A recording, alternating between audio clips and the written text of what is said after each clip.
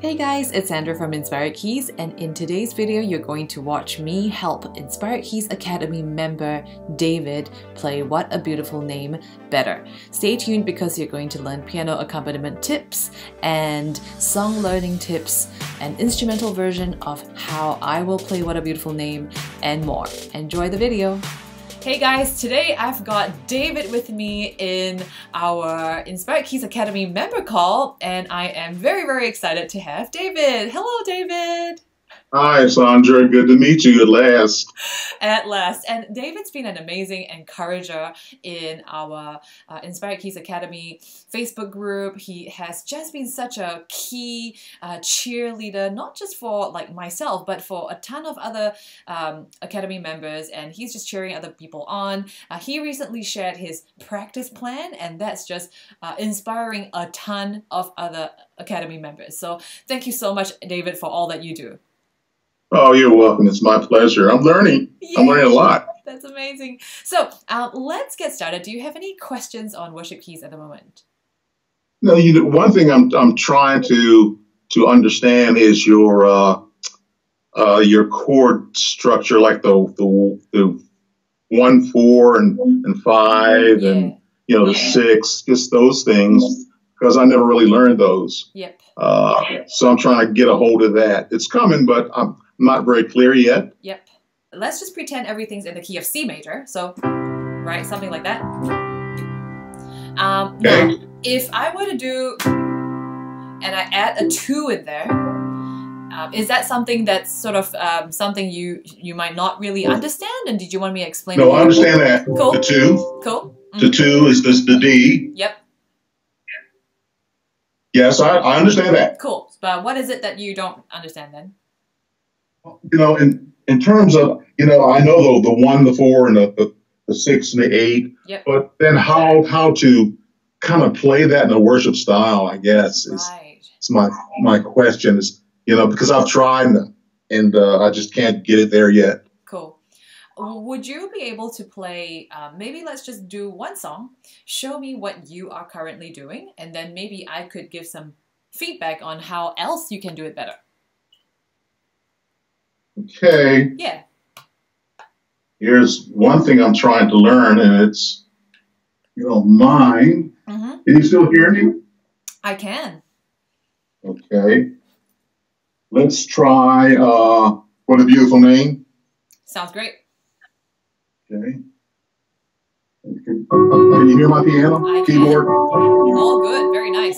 Nice and clear.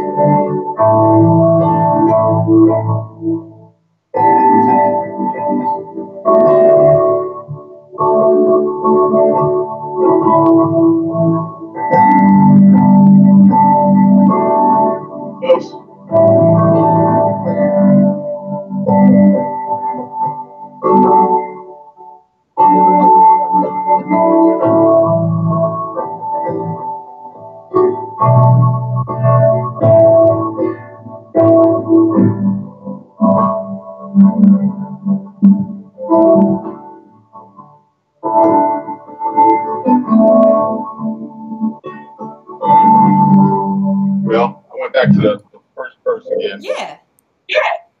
But that's what I'm working on, Mm-hmm. and I guess I better go to the rest of it.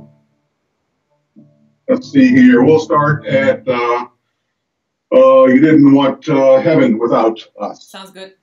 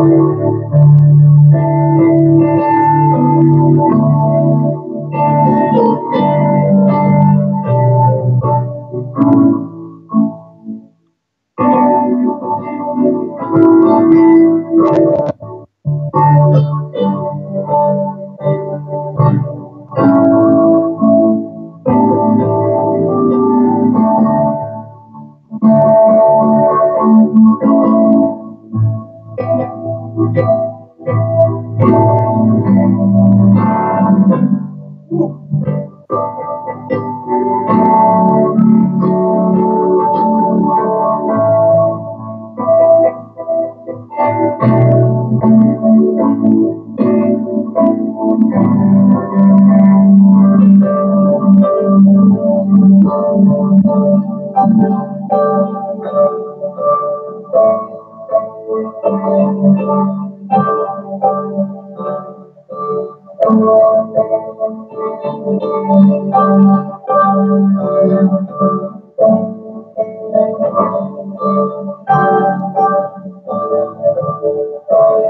something different.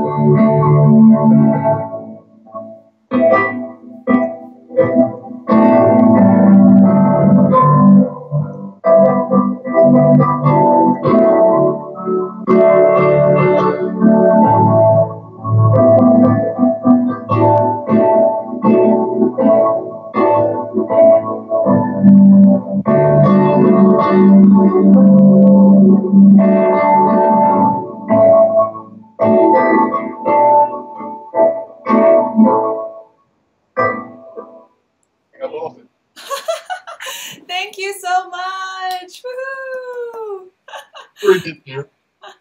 Hey, thanks so much. Great. Okay, I've got some notes down because I know my memory is not great, so I'm probably going to forget. So I've got them captured. So, hey, there are a lot of advanced things that you do. Do you know that? Did you realize that your right hand is actually doing a whole lot of harmony? So you're doing... Right, so your right hand itself is supplying a ton of chords already, so... Right, that's what you're doing, right? Yes. That's amazing. So you actually come with a lot of experience that way. So that's really good. A lot of people can't already do that.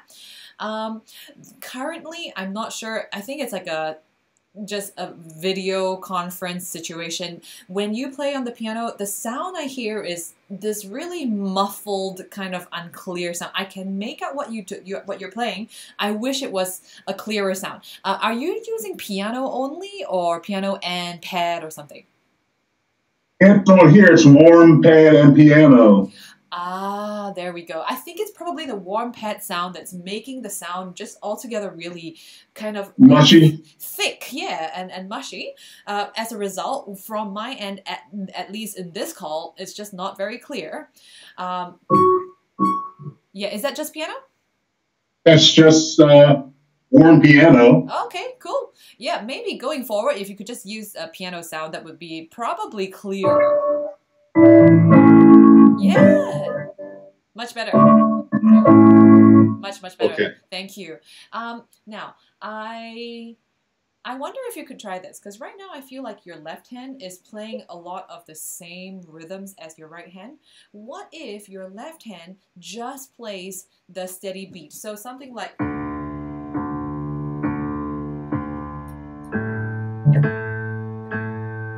Okay, so that's like steady beat. Okay, so let's start again.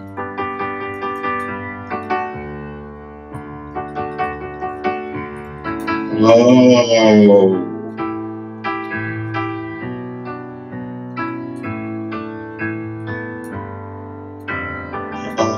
Yeah, so my left hand strictly just playing 1, 2, wow, what a difference. 3, 4, and then my right hand supplying the rhythm, so that way you don't have both layers playing the same kind of rhythm. Yeah, would you like to try that? Yeah. Yeah, I understand that. Yep. Yeah, do you want to give that a try?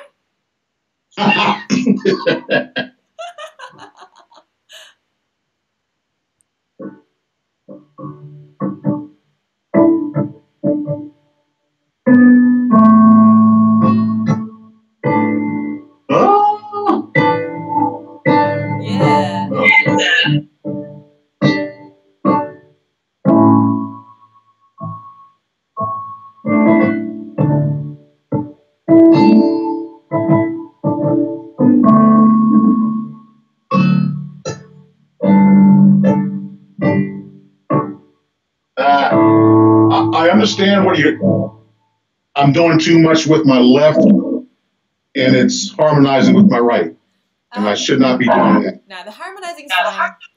It's more the issue of your left hand's kind of playing it at the same time as your right hand. So as that's my right hand. Yeah, so we're really hearing a sense of the pulse.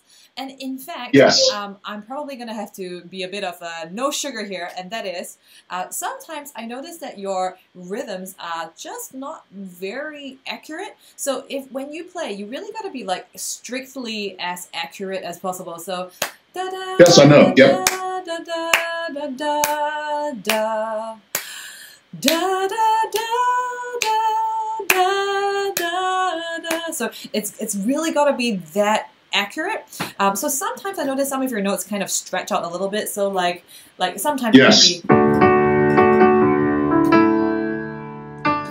Yes. And then it's like it stretches for a bit of time, and then maybe it's.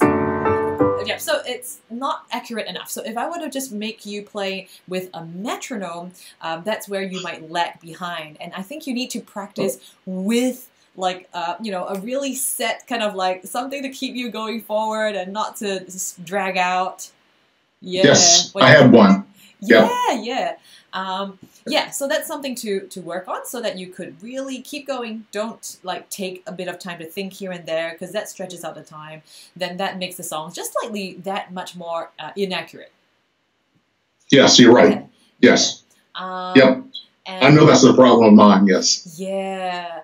No, but of course, is this a song that you are familiar with?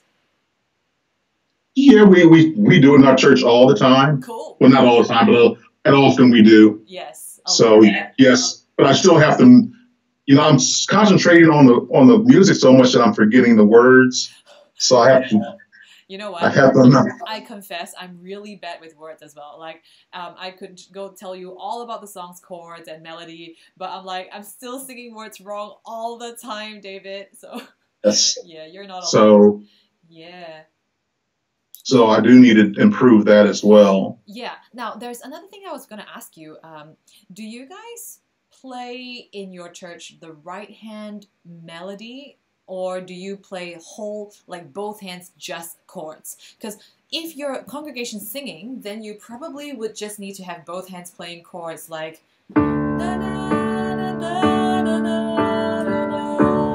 da. So my right hand's just playing chords.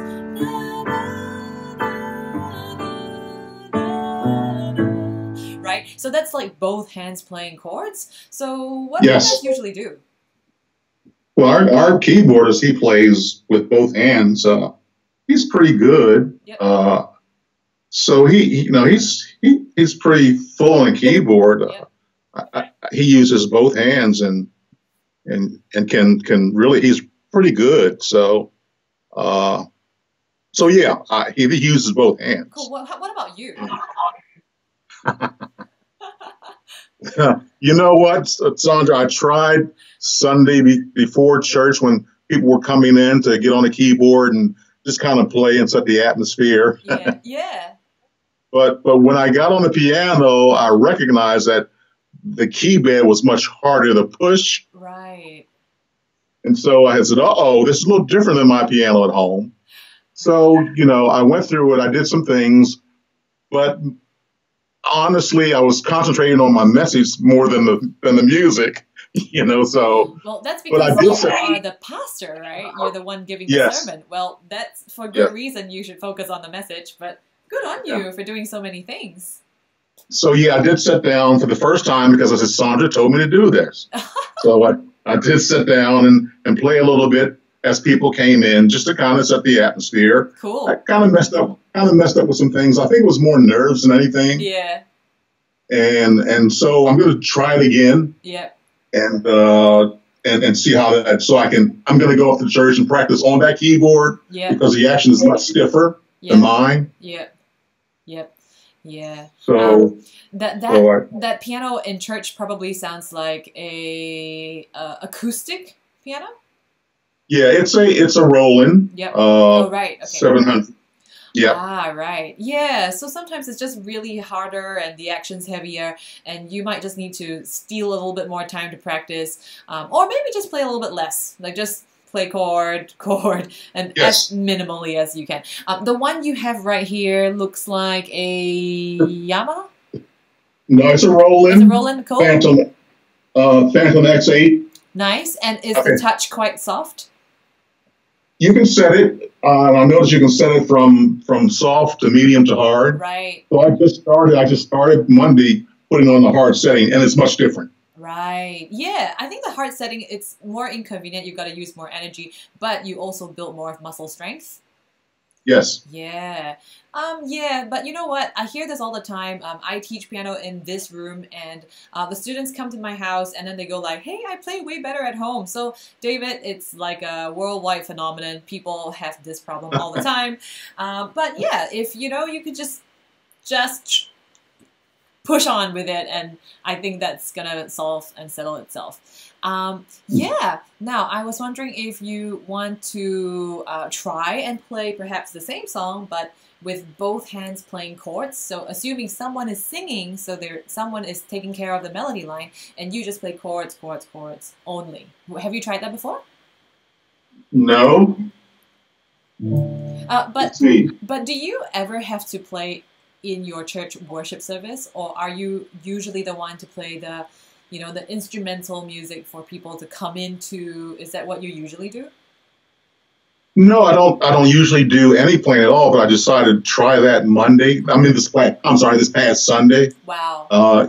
Usually, I'm just caught up in trying to think what I'm going to say in my message and all those things, Wow. and greeting people and all that. You know, so Wow. my mind is probably far away from music on Sundays. You know, and I leave that up to the other guys to do that. That's amazing. Now, then tell me, what are you working towards in your music? So my job is to make sure that I help you attain what you want to do. So if it is serving like what you currently do, which is, you know, a little bit of music at the start, then I want to teach you in that style. But if you are accompanying people who are singing, then I want to help you in that style. So what style do you think it's more suitable for you to learn?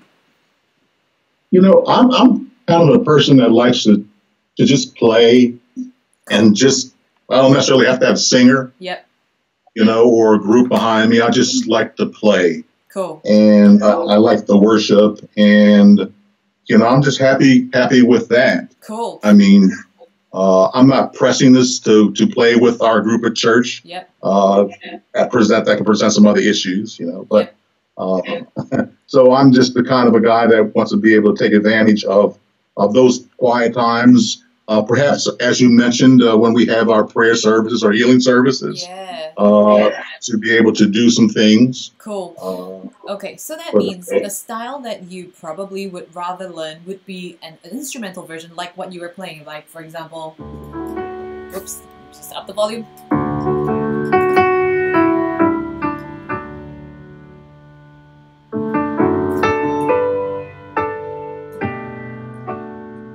Right, you would rather learn how to play that, right? Yes. Yeah, so like just instrumental on the right hand playing the melody line, left hand playing the chords. Yep. Okay. Yes. Okay. So then I'm pretty keen on having you try this. Now, you don't have to be able to do it in this class, because I think this is, you know, really a tall order for anyone to just kind of apply something and go, I can do it. But see if you could, after this session, just pull out a recording of What a Beautiful Name and jam with the recording. So that way you have something to push you forward and making sure that your melody is strictly on time, your chords are on time. Do you think that's going to help? Yes. Yeah. I've tried that a little bit with the song. Yep. Playing as they sang it. Yep. It's hard. It's because you got to stay on, and it's just hard, you know. It's hard, but it's quite necessary, because, you know, that's just the way that the momentum of the song. You can't really stop it whenever. Same like a sermon. I guess you must be an expert in giving sermons. You really have to follow a certain momentum. You can't really, like, you know, sit and dwell on this topic for 5 minutes unnecessarily. But yeah, true. Cool. Yep. Cool. So that's my heart. You know, that is my heart. But also the other part of it, Sandra, is, I want to move, and I've asked our pianists, our keyboardists to look you up and, and join. Thank So you. I'm just kind of gently pushing him in that direction. Oh my gosh, thank you. But are you So- sure? Maybe he is way more expert than I am. No, I don't think so. but Whoops. but I'm trying to stretch the group. Yeah. I'm trying to I shouldn't say, push them into using more of what's available Yeah. to worshipers to Yeah. really minister to the hearts of people, Yeah. because I think we're kind of stuck in Yeah. some things of years ago, and the technology has moved on and it's helping us. Yep. So I'm trying to move them into main stage as well, and Yeah. some other forms. So this is helping me so I can explain it to them as well. That's amazing. Like lots of people, especially with helping pastors, they want that, but they won't join and try it out themselves. But look at you. You've joined, you're practicing, and you are really leading the way and showing them the way forward. So kudos to you for doing so much, Yep. David.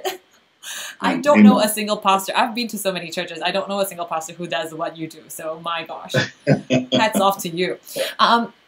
So how do you feel about your church in terms of like when it comes to playing a song? How far do you guys push spiritually? Oh, we'll push it all the way. Yeah, so you guys kind of like go all out into like unplanned moments. You can just do the chorus yes. 10 times, bridge 10 times, I've given them the freedom to do that. A lot of people may be uncomfortable with that. Yeah. But you know what? Yeah. We're being guided by the Holy Spirit, and awesome. No, I've given them the freedom. I've told them that. That's awesome. Yes. Yes. Cool. So. Wow. Yep. Okay. So, would you maybe just do you have any other questions on worship keys? No, you've given really. I have a lot on my plate with giving me. Mm-hmm. All of the tools that you've given me. Cool. It's picking and choosing which is going to help me at a particular time. Yeah. It's so much, Right. So no, you've given me. There's so much to eat on that you presented. My gosh. Thank you. I really hope that was that will help you as you digest them through the year. And yeah, if anything, I think the biggest takeaway is, David, I want you to, as your homework, okay, pull out the recording. It could be the Hillsong one. It could be, there are tons of versions online, and play together with it. See if you can keep up with the beats, keep up with the accurate rhythms of the song. Don't drag out sections unnecessarily. And I think you're on to playing something really awesome. Okay. Yay! I can do that. Well done! Yeah. Woohoo! Yeah. Just as a side note, my dad was a great pianist, was a wonderful pianist. I guess. I didn't get a chance to know him. He died when I was very young. I'm sorry. So I never had a chance to really meet him either, because he died when I was 13. And I was adopted when I was 3 years old. Oh my. So, but from my mom, he was a wonderful pianist, and he played by ear. Wow. He played everything by ear. So I really want to honor him too. Wow. In terms of, if it's in him, it's in me as well. It is. So that's another goal that I have as well. That is so good. That's awesome. But before we go, is there anything else I can help you with? No, I'm doing fine. I just wanted to meet you and find out where I knew I kind of needed some help with rhythm. Yep. And with my left hand. Yeah. And so you just kind of told me what I kind of knew. Good, but I guess you just needed to like hear the confirmation, right? Yes, ma'am. Yeah. Yes, now, ma'am. would it help if, just to finish off, I play you a small segment of how I would do it for What a Beautiful Name in an instrumental version? Yes, ma'am. Cool. That's yeah, fine. let me try that right now, and then maybe I might even just do a video about it, like a full-on video from beginning to the end, and see if that could help you, like, just glean something of it. Okay. Okay, let's see what we can come up with.